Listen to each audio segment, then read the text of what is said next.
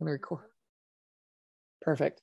Welcome everybody. Thanks so much for coming back. And today we are interviewing, I'm talking whether you're in our both said living rooms, one in one side of the world, in the continent of the United States, North America, that continent. And then we have Carrie, who's in the UK. So Carrie, I'm super excited to have you today. You're so adorable. I can't wait. I just am so excited to hear what you have to talk about. And, we can talk about existential crises afterwards. And because I don't know if you were on last night, but I was talking about my own personal existential crisis. I wasn't on last night. No. So, yeah. Well, you did miss a lot of singing too. So anyway. I love your lives. I love them. I do. I'm so glad because I kind of am nuts when I'm on there because I'm just myself. But anyway, this is not about me. This is about you talking about your experience, your near-death experience. And, I always say it whenever time, like, this isn't just about you died and went to the other side. Let's talk about what happened there. So where do you want to start? Do you want to start before it? Do you want to, you jump in your story, any place you feel comfortable. Okay. I will probably start with a bit of background, I think, first, to explain how it leads up to it, because I found it all really interesting and I didn't actually realise it was happening. Well, you don't, do you? I don't think you realise what you're going through until after the event, and then you kind of analyse it and pretend it didn't happen, and then you come to the realisation that it happened. That's how it felt for me anyway. So yeah, if you want me to, I'll just get on with my story if that works for you. Absolutely, it works. I can't wait. I'm super excited. I'm here for it, Carrie. I hope you find it interesting. I feel like it's going to be really boring. That's what everybody says. That's what everybody says. But feel free to ask me questions any way through it. That's perfect. Completely cool. All right. Right. So 2005. I was 22, something like that. And I was pregnant with my first child. And the pregnancy had been absolutely perfect, like textbook, beautiful pregnancy. I'd lost loads of weight, which was always a bonus, but not because I was unhealthy or anything. I've always been a bit of a chunk, and in my pregnancies I tend to lose weight, so I felt fabulous. And you couldn't tell I was pregnant unless you looked at me sideways, and I had this really petite, tiny, beautiful bump. And so on the evening of the 27th of February, the 26th of February, I went into labour. And I took myself to bed. I felt rotten. I didn't really understand what was going on because it was my first labour. I'd never experienced it before. And I woke up at something silly o'clock in the morning, and I felt this warm kind of stroking, maternal, warmth, comfort on my left shoulder. And I instantly knew it was my nan who'd passed away years ago when I was 6. I instantly recognised it was her that was with me, and she was comforting me, because I started to have a massive panic, and I was stressed about what I didn't know what was coming up, and giving birth and all of those things. So that in itself was a lovely experience to go through, knowing that I knew it was her, having that kind of spiritual encounter, and it really, really calmed me down for what was then about to happen. So it transpires that my labour went very quickly from there. So say, for example, I had that experience at 4 or 5 in the morning. By 7 o'clock in the morning, I was full labouring and I was in the hospital. And I get there, and the nursing staff and the midwifery staff say to me, "Oh no, I can feel your baby's bottom, not your baby's head," when I had my internal examination. So they were like, "Your baby's breech. So we're going to have to," and I finished their sentence. I said, "We're going to have a C-section, aren't we?" And they said, "Yep, exactly. That's what's going to happen. So we're going to get you into theatre, and we'll perform the C-section." And I was really calm about it. they said to me they couldn't believe I took it in my stride. My husband and I were just really patient. We were waiting for the next step. Mm-hmm. So we go down to the theatre. We see the anaesthetist. I can never say that word properly, so forgive me if I've I loved how you said it. Beautiful. Are you kidding me? You could say it again. I would just use it as the anaesthetist. But I love it. We get talking to him, and he talks me through the procedure of what's going to happen. So basically, I was going to have a spinal block injection into my spine. So my lower cavity, or whatever you want to call it, was going to be then numb for them to be able to perform the C-section. Okay.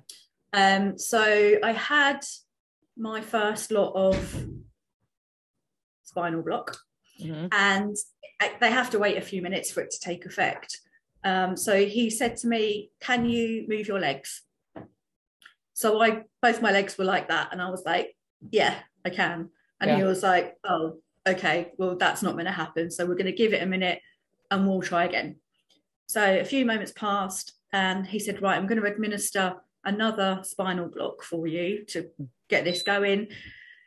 And I had to basically sit on the bed whilst contracting. Yep. Leaning right over, feeling all sorts of nausea and stress and, all of this. And he does the second spinal, and I feel something awful feels like it's going on inside me, and I can't explain it. And my husband goes white as a sheet, and I look at him thinking, what the actual F is happening here? Because if he's going white, something's going on. So it transpires that a load of white fluid is literally spewing out of my back.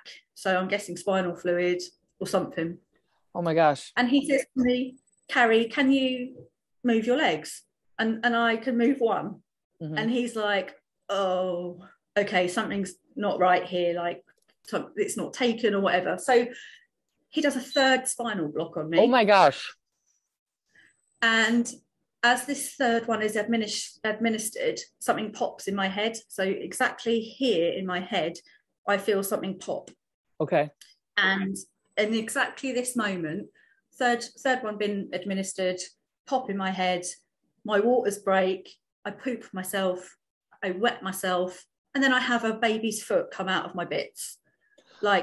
All in this one moment. Right. So, and I'm freaking out thinking that this drug that they're putting in me is going directly into my baby, because obviously she's still attached and all of this. So I'm freaking out. And I'm still contracting, and I can feel this baby wants to come out, but it's coming out the wrong way. So I'm freaking out. My husband looks like he's about to faint. And my husband used to be a midwife, so he can take this stuff, right. He's cool with this stuff. So for him to be worried makes me really worried. Right. And they said, "Okay, this isn't working. We're going to have to take you down for a general anaesthetic." So I'm like, great, more drugs in my body. The baby's going to have more drugs in its body. Right.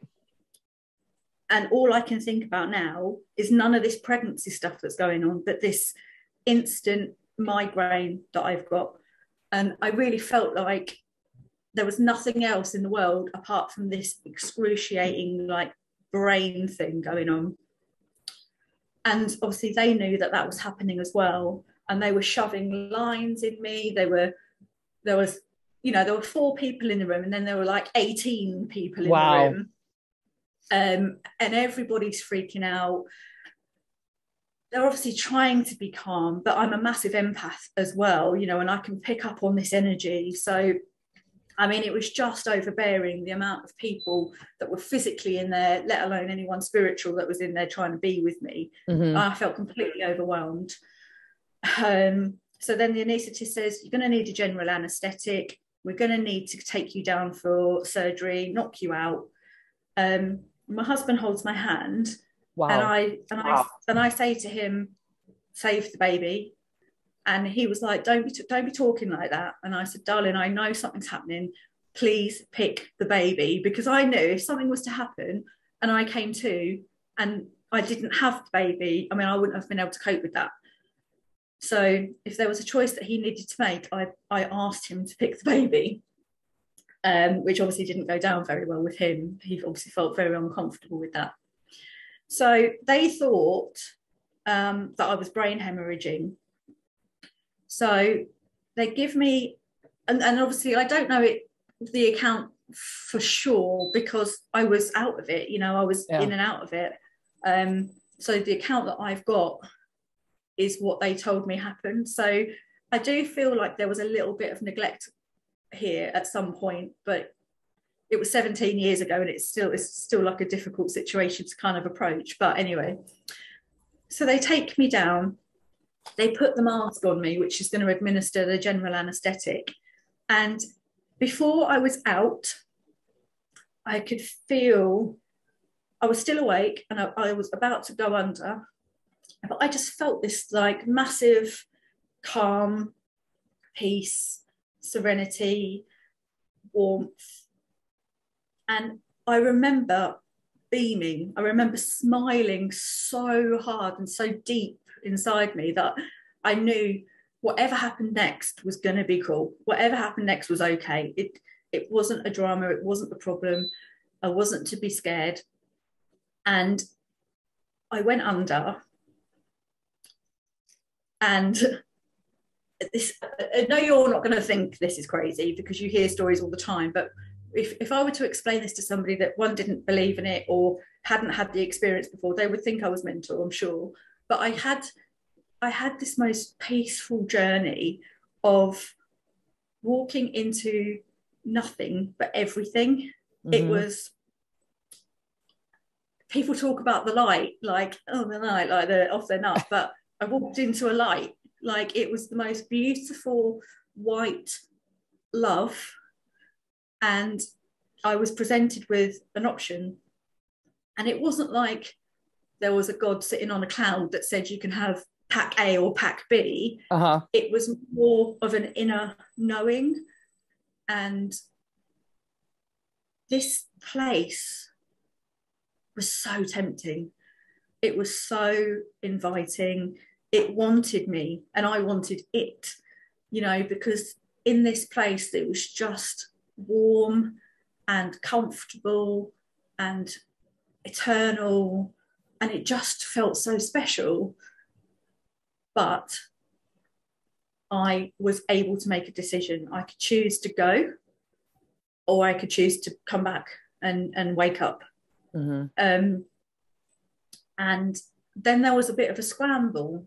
There was a scramble with internally. I don't know what I was being. I don't know how I was behaving, kind of like in the real world, if you like. But I felt like I couldn't breathe, and I felt like I was climbing. I don't know if that's the right word. Clambering, mm-hmm. To make sure that I made the choice in time. So I feel like I had external pressure on me, like physically, in my physical self rather than in my spiritual self. That's really, I have not heard that before in an NDE, that there was like pressure to make it. You have to make it, your window is closing. I had a choice, but I did have, it was like, it was like you've got a time frame. So make this decision before you can't make your decision anymore and we make it for you, sort of thing. That is like, seriously, Carrie, I've never heard that. That's pretty interesting. Okay. No one has ever, that usually, there's like, oh, it'll be, and then when the decision is made, then they're like, okay, done. Right. But I have not heard where you're sort of aware. It sounds like you were aware in both worlds. Like, yeah. Did you feel that the pressure was coming from you or pressure was coming from outside, from the light? To say, okay. No, the light was all consuming and all peaceful. Like it wasn't pressure from there. I feel like the pressure came from my physical body. I feel like there were different things going on with my brain activity or my physical, because they were cutting me open, they were taking a baby out, so they were getting on with all that stuff while I'm having this other experience. And I feel like I knew that, but I didn't know that. Do you know what? It's weird, but I feel like that was all going on. And I obviously made my decision, and I obviously chose my earthly life to be a mum and come back and mother my baby. But I woke up from that and I instantly knew what I'd been through. It wasn't like I'd forgotten it and it was a dream, but it still was like, okay, so I do know that happened, but did that happen? Really happen? Yeah, right. And I didn't know what gender I was having. And my husband came up to me, and I think it was 6 or 7 hours after my operation that I came round. And he said, and my daughter was called Willow. He said, Willow's got your nose. And the first thing I said was, oh no. But I that smile that I had, I don't think I'll ever forget how that felt. That in itself feels like the light. If I ever need to remember what that feels like, I just need to remember how I was smiling, because that smile for me completely makes my whole body remember the feeling of being in and choosing that moment in that light. Yeah. Did you when you were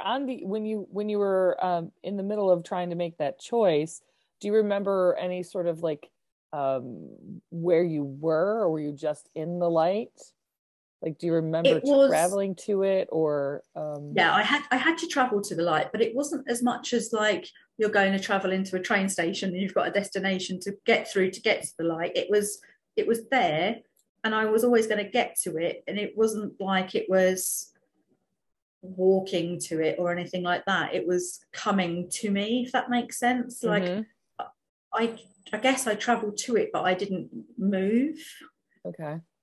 It just kind of surrounded me. I'm curious, did your nan show up? Like, were you able to see her there, or were you just, they're like, this is it, either you make the A or you make the B, you're coming, you're going, what are you going to do? She wasn't in the light. No, there was no people in the light. It was just, I mean, the light itself is love. Mm-hmm. There's no, that's what it is. It's just for me anyway, I know we all have different experiences, but it was just pure love and knowing and security and acknowledgement of being. Like it's so hard to describe, and I don't know if I'm doing a very good job of it, but I think you're doing fantastic. I just want to say that you're doing fantastic. Thank you. Yeah, I think it's definitely hard for people to understand what it's like in that space, because we don't come, and our world doesn't have that sort of 100% love for anything or anyone. No, absolutely not. Yeah. But now I know it exists. I find it, not that I do it often, but I know that I can access it. Yeah. So I know that if I go into a really good meditative state, I can't even say that word. But I thought you did a great job. You did a great job. I love that. It's my accent. Another ringtone. It's like between anesthetist and meditative.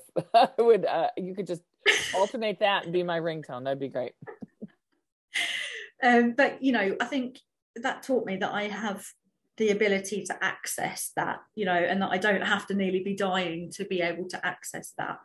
But you do have to get into a certain place to access that. It isn't in your everyday, and it isn't something that if you've had an argument with somebody, or if you're not feeling loved that particular day, or whatever weird human emotion you've got, it's not for that.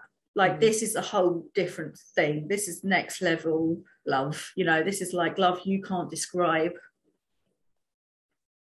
And did you, I'm sure you don't, it's interesting. How do you get in that state? How do you find yourself? When you experience that state, I know you're saying you feel it in your body and you get connected to that smile, and that feeling that goes with a smile. But how do you get there in your life that can help people to understand that the light is around us at all times? It's just, that's a really interesting and difficult question. I know, right? Sorry to put you on the spot, yo. I mean, you could have warned me you were going to ask me that, and I could have I don't know what I'm going to ask till I ask it. And you're like, Jani, I have no idea. It's just whatever. Oh my God, how? I don't know if you can. Like, I really don't. do you like acupuncture, binaural beats? Do you use anything that like tries to soothe As in the when I try and get there again to feel it. Mhm. Okay, so that I can answer. So Okay. that I have a very, very beautiful friend of mine who's a spiritual healer, Uh-huh. and she can talk me through into meditation. Hmm. And on one occasion I'm thinking about, she we were talking, and we were meditating on past lives. And it took a really strange turn, and she talked me through the end of my life. Oh. And she talked me through the moment I pass. Um, and I was there again. I was in the same place with the same light and the same love. And she talked me, there, like down into that. She got me there, like, and I'm learning to do it myself. Like, it does take a lot of kind of stepping out of your norm, and Right. being able to really deeply meditate, and that is difficult, but she is wonderful, and she manages to help me get there. I So want to I interview have been. her. I want I'd to. love she would love to. I promise you she'd love to talk to you, Okay, because great, she's great. one of those. Yeah, I'll introduce you. That'd be wonderful. um yeah, she really is wonderful. She's one of those really incredible people on this world that, well, it's so selfish, but she completely gets me spiritually. No, She's one of I them. love it. I love it. So yeah, I have been lucky enough to feel it again. And how can that help other people? I don't know that everybody gets to feel it until they get to feel it, and that's the only time they get to feel it.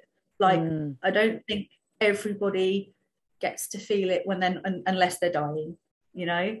Um, and although, so this is a weird one for me. Although I didn't technically die when I had my child, I did go through the process of that, and I did have a choice to die or not. So unless I think people have gone through a near-death experience themselves, Hmm. I don't know if they do get to feel it or understand it. Yeah, it's interesting. I've talked about this on when I've gone live, but well, I don't know. But I've experienced something close to this with angels, of like Uh-huh. seeing light everywhere and in Yeah. every bit of our existence. And, Yes. just, and I always joke of like, if I could stay in that state, I would marry a rock and be the happiest person in the world. I mean, I feel like some of my ex-husbands may have been rocks. Some of your ex-husbands, how many have you I know, had? just two, but but I always joke and say, well, the next one, here's my boyfriend. This is going to be my next ex-husband. So, but I mean, I'd quite happily marry a tree as well, to be fair. I mean, the energy coming off trees is just magnificent. So I'm magnificent. good with And I that. love that you name willow trees are my favorite trees. I love that as your My daughter's favourite name. tree too. My That's other daughter is called Jasmine, after the plant, oh nice. the That's flower. so beautiful. Yeah, that's a gorgeous name. Both of those I really like that. I tell you what, actually, there was another time, that, and you've probably heard this from the other people that you've spoken to, but there was another time that I came close to feeling it, but it wasn't my near-death experience. Oh. If that doesn't sound bonkers, but I was carrying twins, and I miscarried them. Oh. And um, I mean, that was a very dark period of my life, and Yeah, it was so consuming emotionally. But one of them, and he still comes back to me, like, he's constantly with me. nice. And whenever he comes to me, he's not constantly with me, but Right. I can access him. When he comes to me, I get it again. I get that light, I get that warmth, I get that, but not as much as I did when I had my experience. But it's kind of from the same box, you Yeah. know. Um, so yeah, I kind of get it a bit then as well. I love it. I think that, yeah, no, I think that's an incredible, I think that one sharing your experience, because it sounds to me, and you can, if I'm characterizing this incorrect, please tell me. but the idea of like, it's almost like walking into another room. Like you just, oh, actually probably, yeah, like you actually probably a foyer of another room because you didn't get to get into the room. You just got to feel the feeling. You're so right. You are so right. I got into the reception area. And then they're like, no, get back. Yeah, exactly. That you're not done here. You need to wait till this baby's a teenager and you can't cope with her anymore. And that's when you're gonna have that conversation. Oh my God. Isn't that right?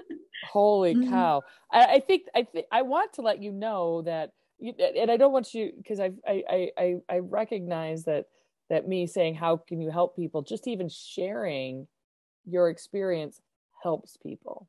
And sharing your experience with your twin, with your baby, and I'm so sorry for your loss. That's very difficult. That connection is very real. It's instantaneous. So absolutely. Yeah. So sharing that and sharing your son on the other side coming and having that, it helps people to know that their people on the other side still come to them. Sometimes that it's to then become aware of when all of a sudden you start to feel like you're a little bit calmer, a little bit happier, a little bit warmer. Absolutely. It's interesting with my nan because my nan, she always communicates, always, I say this like it happens all the time, but when she communicates, it's always with my left shoulder, and there's some sort of thing that I've not found out yet what this is all about, but that's where she Let's talk about that for a second, because that's actually like one of the things. Your guides will come in that way. That's where they are able to give you energy. They like come in on your left side and give you energy. Oh, okay. Yep. So that's what's never the right. Never the right. It's always the left.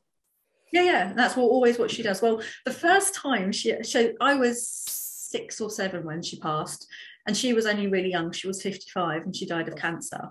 So I didn't know her terribly well because I was quite little. But she was quite formidable. Like, you didn't mess about with her. She'd bloody tell you, Right. And she wasn't very, very maternal, my mum said. She was a mum and she was functional and she got on with stuff, but my mum would never sit on her knee and have a cuddle, for example. So the first time my nan came to me, I was drunk. I was 19 and I was titting about with some mates and I was being all leery and, drunk and 19. And I got this slap on my left shoulder. And I obviously freaked out. And I said to my mates, stop messing about. Who's hit me on the shoulder? You're scaring me. And all my mates were upstairs in the flat saying, we're all up here. Stop being an idiot.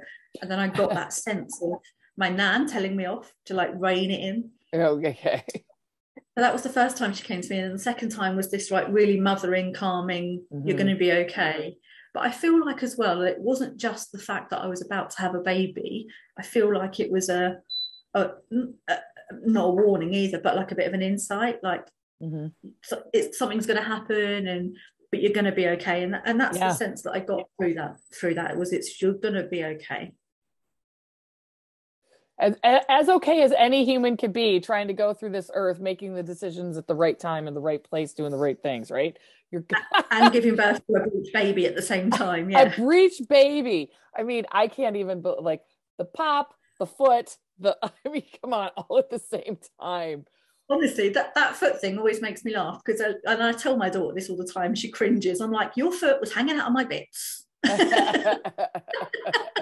But in the end, I did have my C-section, so she came out that way. But they had to revive her because she almost died. Yeah. She had so much drugs in her. She had 3 of the spinal blocks, and she had a general anaesthetic. So they had to revive her. She wasn't breathing for like ages. Wow.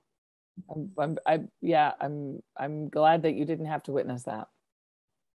Me too, but my poor husband, bless him, and then thinking that he would have had to have chosen, and that if he'd have chosen the wrong way, I would have been pissed at him. He couldn't have won. Right, he would not have won. That's a hard place for men to be in, isn't it? There's no winning. They're always in that position. You're always in that position. There is no winning. Carrie, I wish you were here. We would get along so well. We'd be like, I just want to live next door to everybody. That's what I want to do, is be like, hey, oh, bless you.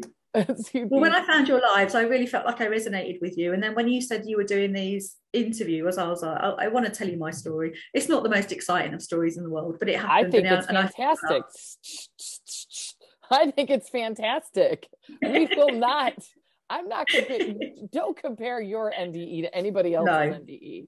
You had a beautiful experience. And what I love is how peaceful and calm and inviting.